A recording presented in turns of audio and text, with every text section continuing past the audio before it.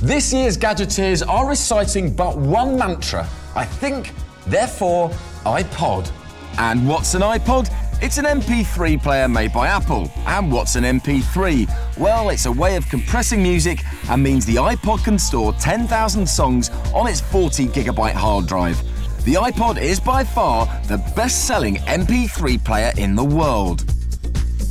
But is the iPod just an expensive fashion accessory? Is it actually any good? And if you're thinking about buying an MP3 player, is this the one you should go for? Well, before you fork out up to £400, let me reveal the iPod's downsides. Firstly, there are question marks over the battery life, and muggers are now on the lookout for those white earphones that signal you've got a pocket worth picking. Frankly, you're better off without them. They're really tinny anyway. Another letdown is the lack of a recording input, so you can't record directly from a hi-fi. Everything has to come via a computer. So you see, contrary to popular belief, the iPod isn't perfect. But what about its many rivals? Are they any better? It's going to take something a bit special to knock the apple out of its tree, and in our opinion, there are only a few contenders out there for the iPod's crown. The Rio Karma is a 20GB jukebox that comes with the distinction of being compatible with WMA. Now don't panic, that's the Windows music format. It means you can download cheaper music from the Napster site.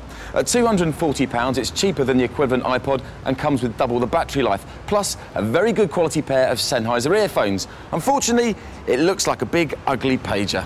Kirsty McCall, hippie.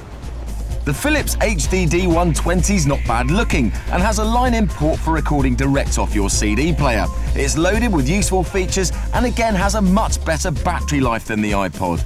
At £350, this Creative Zen Extra isn't exactly stylish, but it's cheaper than the most expensive iPod, and it's got the largest capacity of any player on the market. This thing can hold 16,000 different songs. That's more songs than have ever been in the top 10. The simply named Panasonic CD-SL-CT810 is not an MP3 player, but it will play CDs encoded from most music formats, so you can download music to your computer and burn one CD with up to 200 MP3 quality songs on it. This thing's trump card is a battery life verging on 100 hours. So, if you're not already feeling seduced by the glow of a shiny new iPod, then there are credible alternatives out there. But really, once you get past the way things look, doesn't it all boil down to how easy they are to use?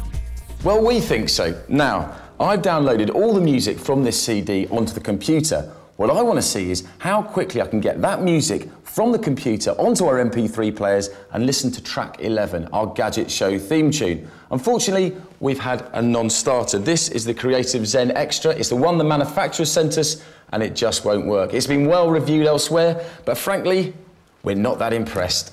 So, 4 contenders left. Let's rock and roll. Ready, go. The Rio Karma and Philips HDD 120 download straight from the Windows Media Player on your computer via their own software. All you do is plug in your MP3 and press update.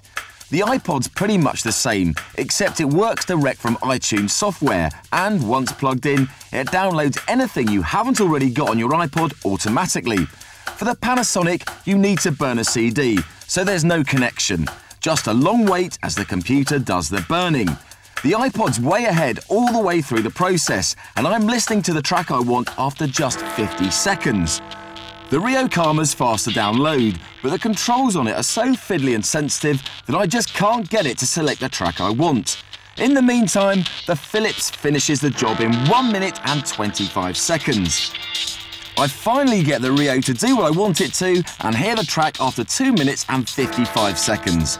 Having to burn a CD for the Panasonic is not a quick job, and it's almost 5.5 minutes before it's done.